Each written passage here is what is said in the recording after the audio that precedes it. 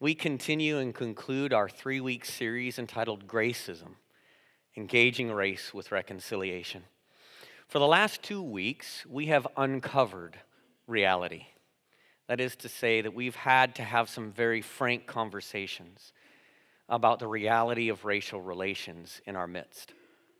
You've been very gracious to me in allowing me to address you on this and unsettle you. I have been unsettled. I have an intentional goal of unsettling you.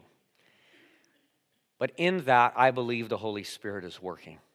And today, as we've sought to understand gracism, this metaphor that we've borrowed, and as we've uncovered the gospel of gracism, today I want to speak with you on the subject matter of growing as a gracist. How is it that we can actually, practically steward our attitudes and behaviors to grow in the grace of reconciliation?